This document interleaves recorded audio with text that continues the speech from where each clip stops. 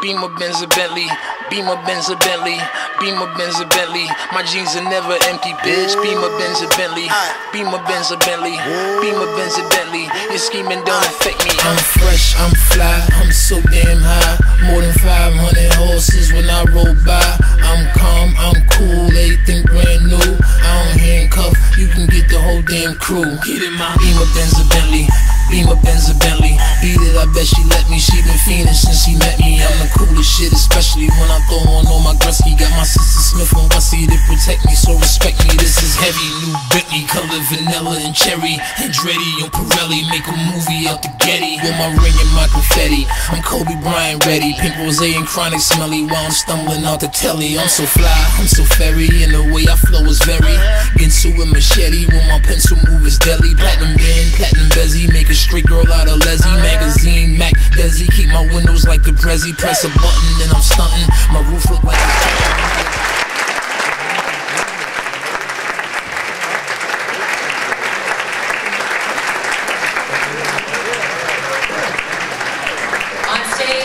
we have here Mario Van Peebles, director, Ambyr Childers,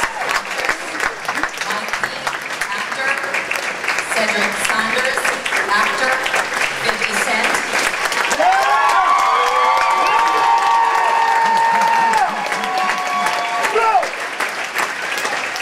Tracey, Heggins, actress, and Randall Heggins, producer of the process of losing weight. Well, I was starving. Well, 50 came to me and said, you know, I want to do something to really shake up the industry. Tell the truth, though. That's a political answer. Politically correct. I told him he shouldn't make this movie at first because financially I thought he was never going to speak to me again and I thought we'd lose millions of dollars. That's the first answer from a business point of view. Now he's telling the truth. Your experience was in casting this group? Well, there's a yes and a no. First, I came in initially to meet with them as an actor. And so I kind of did the casting. Yeah, he was already casted, and this cat had a lot of passion for it. I couldn't believe this big brother was going to get up there and lose this weight, and when he finally did, I was calling him 25 Cent. And, so really, when I had the luck of coming in and, you know, and already getting to know everyone cast-wise, and then we broke and 50 and I and Randall bringing the comedy. And, you know. Yeah, because if I ever got as rich as him, hell no, I wouldn't run nowhere. Members, it was the first time you saw this film. Yeah, who? First time.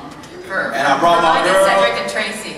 I brought my girl, and I was like, before we go watch it, if it's not what you think it is, don't give up on my dreams. Is she still here? Yeah, she is.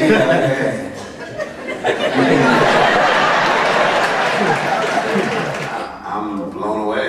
It's beautiful. It's innovative, and Tracey and I were kind of whispering to that. I don't see a lot of black films like that, but it's inspiring, and yeah, job well done, guys. I'm very happy. Yeah.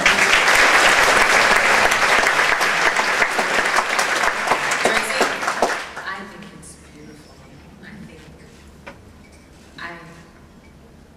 I'm overwhelmed because I don't see any films like that, and the messages and Mario, 50, Randall, you guys did an amazing job. Was there a healthcare message in here? I saw a lot of things that we can't afford healthcare, apparently. Was that part of your message that you were trying to send? Absolutely. And I had some help also. You know, 50% of young black boys dropping out of high school right now and wanting to be, you know, ballers and rappers. And I think for them to watch a brother like 50, you know, have to give up that first dream, that A dream, and then go to the B dream and realize the part that education plays in all this is a big thing. And who better to deliver that? So, you know, there was a lot of things that I was happy to see happen on screen.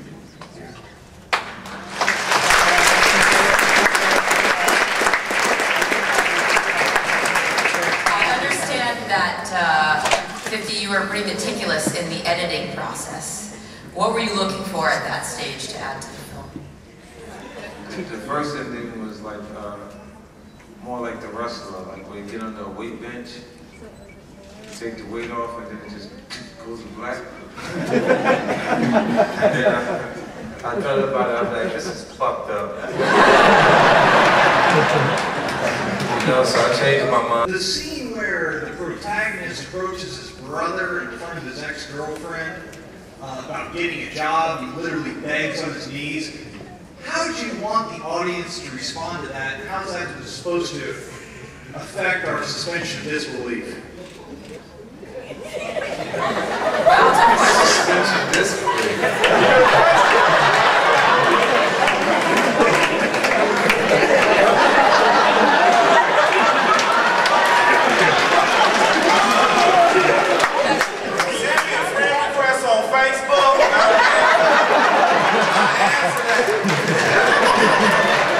What do you mean, man? Have you ever been broke? Have you ever been so broke you had to eat cereal with a fork to save milk?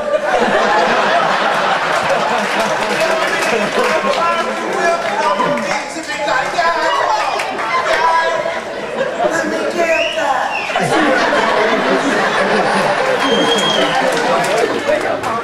Where'd you find Mike B?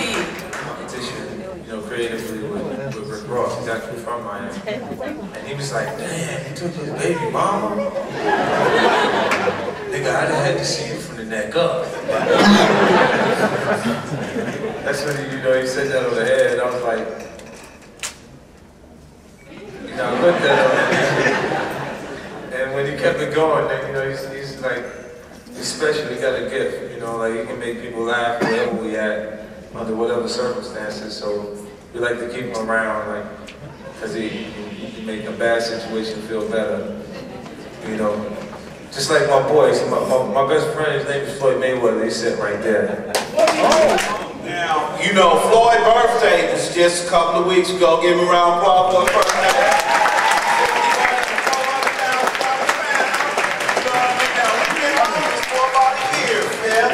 I was on Craigslist and seen 93 Lexus, it was like 3 racks. And I get that. Was there was something I wasn't clear about as far as the relationship between the girlfriend, and your brother. Because I felt like the first time when it was introduced that you sort of took the girl from your brother, that moment later on in the movie became deflated because then the movie made it seem like she was initially yours, when in reality, it was him trying to get it. So I wanted to know, like, what was the message, or what were you really trying to say with that? Well, she, in the actual screenplay,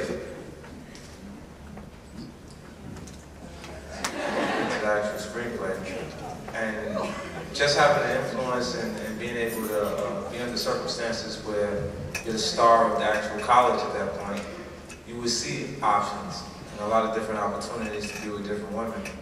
And he just saw it as another opportunity. And then it grew into something different. But the brother really was passionate about it. He seems, it seemed evil, right, when he was going for it? Yeah. Look at Jersey Shore. Oh, bro, Jack Wilson, he had her first. You know, it's a few brothers in here that been shared a few here and there. Ain't no fun always can't have now. So that's what that is. Yeah, and I get that. I'm filthy, man. Straight to the bank with this.